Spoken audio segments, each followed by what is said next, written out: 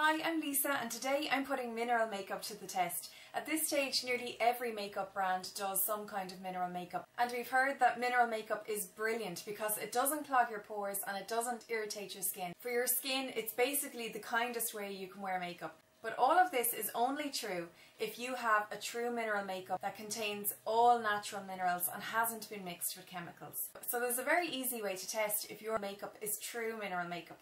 All you need is a glass of water and half a teaspoon of your mineral powder. So today I am testing two different mineral powders.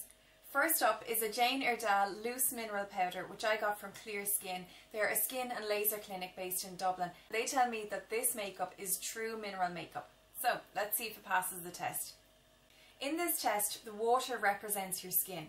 So if the makeup seeps down to the bottom of the glass and makes the water cloudy, then it fails the test. You know it's not true mineral makeup and it has been mixed with chemicals that will seep into your skin and clog your pores.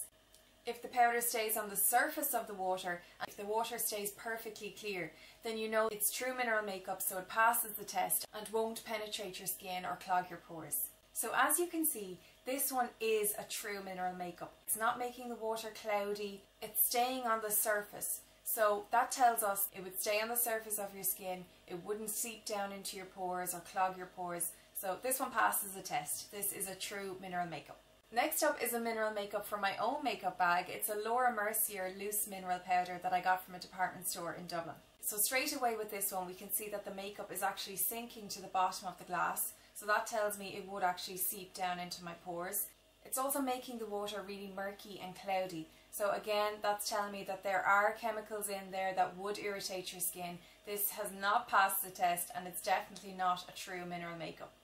And just to show you the difference between the two, even after they have been resting for a few minutes, you can see that the Jane Iredale mineral makeup from ClearSkin is sitting perfectly on the surface without penetrating the water, whereas my mineral makeup is doing the exact opposite. So the winner here is the Jane Iredale mineral makeup from ClearSkin. Do the test yourself on your own mineral makeup so you know what you're paying for. And if you want to get this Jane Iredale true mineral makeup, it's available from ClearSkin. They're a skin and laser clinic based in the Beacon South Quarter in Dublin, and they have a wide range of the Jane Iredale mineral makeup products.